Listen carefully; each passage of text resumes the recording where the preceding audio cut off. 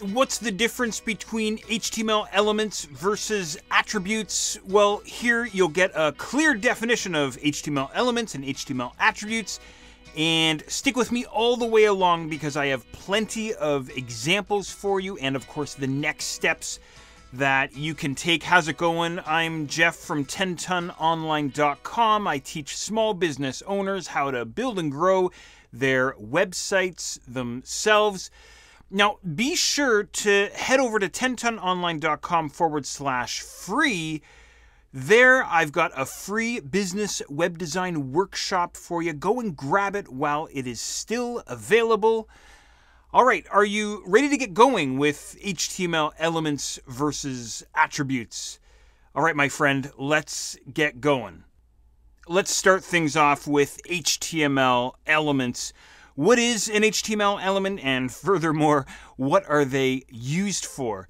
Very simply, an HTML element is an object that sits on a web page. That's really it. That's all there is to it. What kinds of objects can sit on a web page? Well, things like paragraphs, images, headings and subheadings, navigation menus maybe, bulleted lists, numbered lists, maybe a footer, whatever you got. Really anything that sits on a web page is an HTML element. And it's important to know that nearly all HTML elements are comprised of both an opening tag and a closing tag. So, for example, a paragraph might look like this.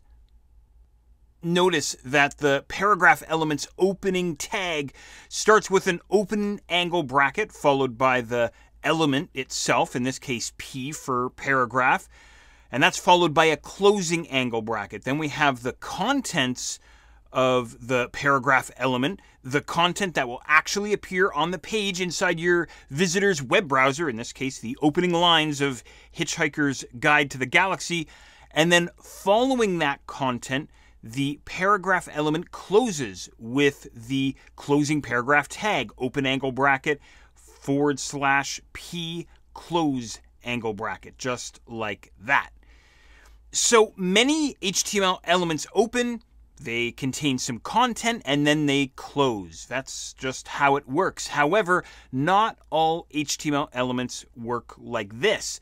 Some only have opening tags. It's a little weird, a little funky. A great example of this is an image. This is what an image looks like. That's it. It's just an opening IMG tag. That's all you need to specify an image. But what about things like the image itself, the actual picture, the actual graphic that you want to load in? And what about things like the image's width and height and maybe its positioning on the page and so on? Well, we'll talk about this in just a moment when we get into HTML attributes. But before we get to that, do me a quick favor. If you're enjoying all this great stuff so far and it's really helping you get some clarity, let me know in the comments down below if you can, or better yet, say thanks by hitting one of the share buttons below. That would be great. All right, now let's take a look at HTML attributes. What are HTML attributes? Well, an HTML attribute is very simply a further definition of an HTML element. That's it. So said another way, attributes allow you to add additional properties to HTML elements. So for example, just a moment ago, we talked about using the image element to insert, of course, images. But maybe you want to specify dimensions, as we mentioned just a moment ago, to that image, and maybe some positioning values and perhaps some other settings as well. This can all be done with HTML attributes to further define, of course, the image element.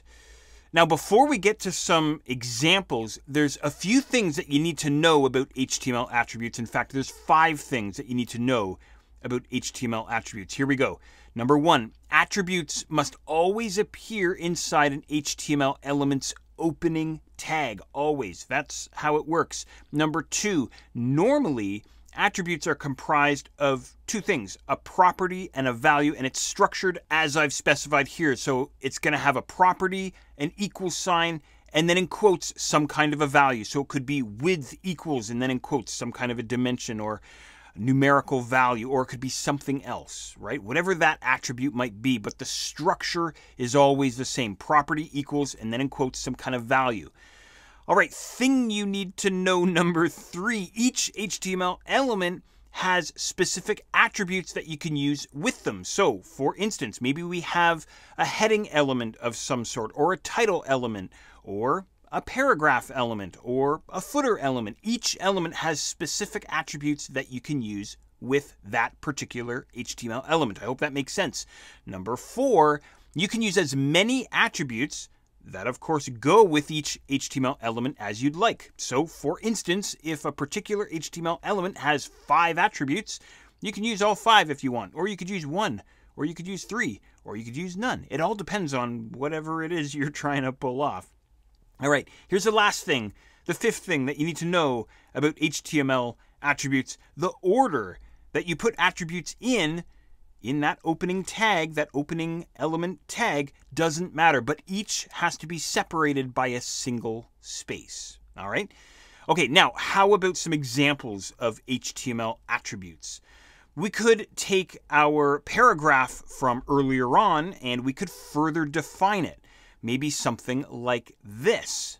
So here we're further defining our paragraph by changing its alignment to center. So now the paragraph is going to be center aligned. Notice that the attribute appears in the opening paragraph tag.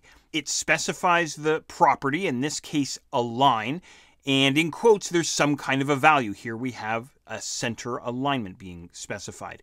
Now please note too that what I'm showing you here is just an example. In fact, this alignment method that I'm using as my example for demonstration purposes here is actually outdated. These days we would use cascading style sheets to change a paragraph's alignment, but that starts getting beyond the scope of what we're talking about here today. So again, this is just an example. It's just for education and demonstration purposes to give you an example of what an HTML attribute looks like and how it would be structured.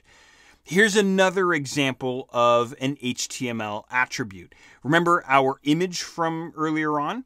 First, let's specify the graphic file that we'd like to load into our web page. We'll do that with the src attribute like this. And of course, because the image element only has an opening tag, the source attribute, or the src attribute, simply goes inside that tag, that element. Note too that the value specified in quotes for src is the path to the image that will be loaded onto your web page. Now, what if we wanted to set some dimensions for the image? We can do that by adding more attributes to the image element. So maybe as a quick down and dirty example here for you, we want to set a width on this image of 600, that would be 600 pixels by the way, and a height of 200 pixels. As with our paragraph alignment example from just a moment ago, there are much better ways to set dimensions for your images, so this is just for educational and demonstration purposes here. Again, treat this as just a simple example.